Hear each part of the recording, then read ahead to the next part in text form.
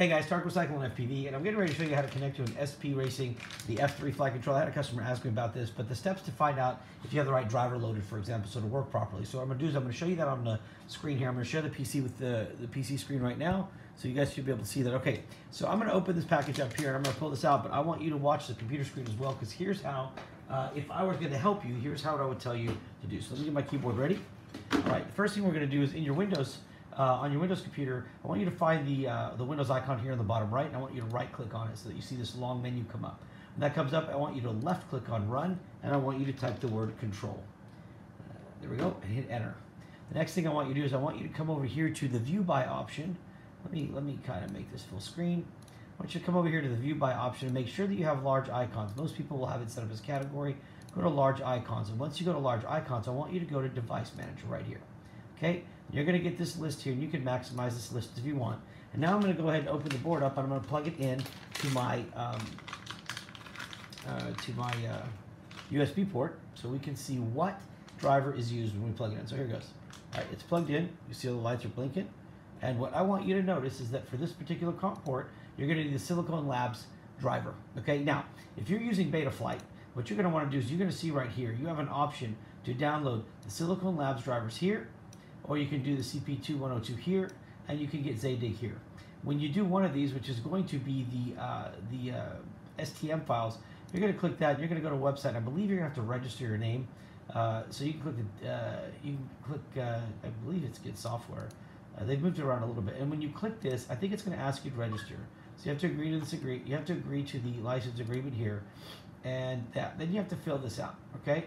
There used to be a way to not have to fill it out, but I guess now you have to, or else you can find it online. But I just fill it out anyway. Then they're going to send you a link, verify your address, and you only can download your file. Once you load this file on here, you'll end up seeing, let me open my device manager, you will end up seeing this actually showing up under the COM ports in your device manager. If you don't see Cyclone Labs CP2102, sorry, I did the STM, didn't I? I meant the CP2102, so let me go back to that, because I believe that one you don't have to register. I clicked the wrong one here. So you're actually going to come to get this one, okay, right here. And I think if you click that, you do not have to register for this software. I believe it's just made available for you to download. So let's see, we'll go to Downloads. And then you're going to want to download, I guess you can do the most recent one. That's what I would do. And so I would do this one right here. Unless you're running a Mac, I would run this one right here. And if you click it, it's going to automatically download that right there. Once you download that and extract it, I'll show you what that looks like. So let me show this in the folder. And then I can double click on it here. Once you get in here, you will run the, I ran either one. You can run the X64, X86. I want to say the X86 actually ran better on mine, but just run one of them and you'll be able to go down. Obviously the X86 and X64 are depending on the bit of the processor, but in this case it really didn't apply much.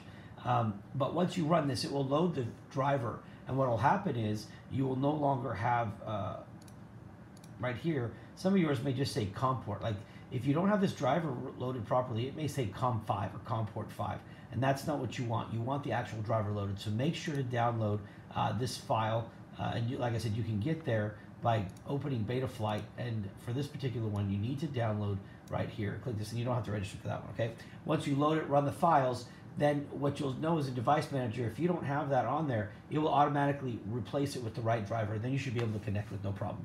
Once you do that, you should be able to go here and click connect. And where it's going to say right here is not supported, this is because this particular flight controller is loaded with a clean flight configuration. All right, so let me show you how that works here. If you wanted to get into CLI mode, though, you could do this. Watch. Once you get into this, you can just type version, hit enter, and look, you see how it says it's using the SpracingF3? So all you have to really do is, see how it says clean flight, right? So all you have to do is click update firmware, okay? And then go to locate the Spracing, and if they don't have there, it's SpracingF3 right here, boom. And then you can go ahead and you can load the newest one here and load the firmware, and then you can flash it, okay? Now here's where you would have a problem if you don't have the right driver, okay? So if you don't have the right driver load, let me check and see if it did it right here. No, it's still doing it, so you'll be set.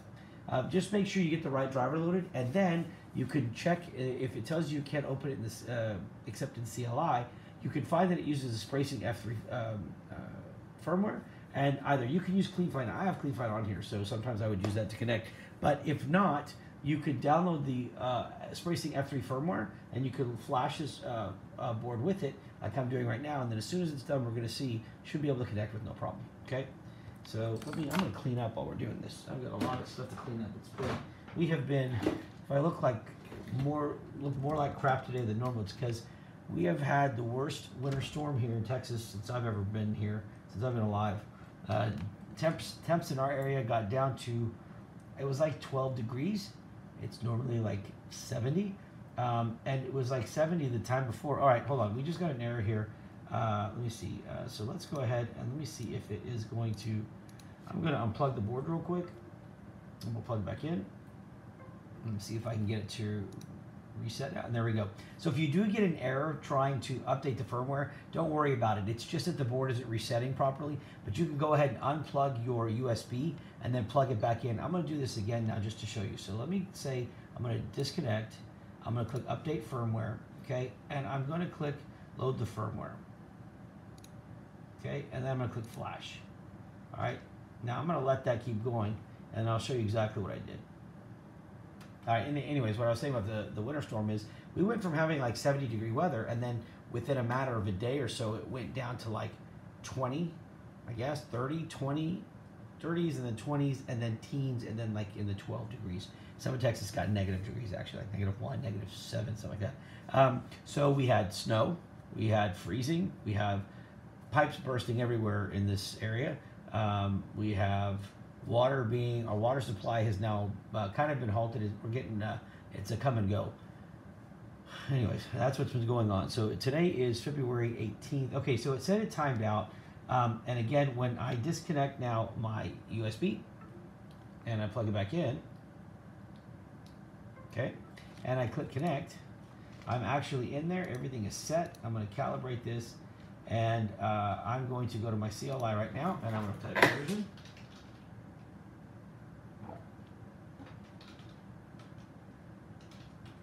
And there you go.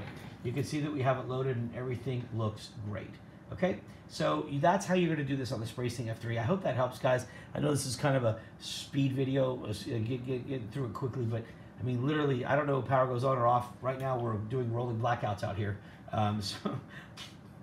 So I'm hoping to get this video done and get a shower before they cut the electricity and the water off. Let me say, God bless, guys. Listen, I know it's been a little crazy for all you guys that ordered your DJI V2 goggles and everything else. UPS is saying that they'll be able to hit the roads again tomorrow to pick up, so I'm excited to get all these out to you guys. If you have any questions, as always, please hit us up, follow us, hit us up at our Facebook page, which is, here's that right there, right? So it's facebook.com/Cyclone FPV. You can also go to our groups page there as well. And as always, please subscribe to our channel. It means a lot to me, if you will. And if you think I talk too fast or you hate the way I look, I get it, I don't care. Just use the videos. If you don't like them, don't use them. But other than that, save me the hassle of having to respond to all that nonsense. Other than that, guys, God bless, be safe, spend time with your family. Never know how much time you have left, so please make the most of it. Check up on your friends and loved ones every once in a while. We've been having to do that around here because we got to make sure everybody's okay. All right, other than that, guys, we'll talk to you soon. Peace.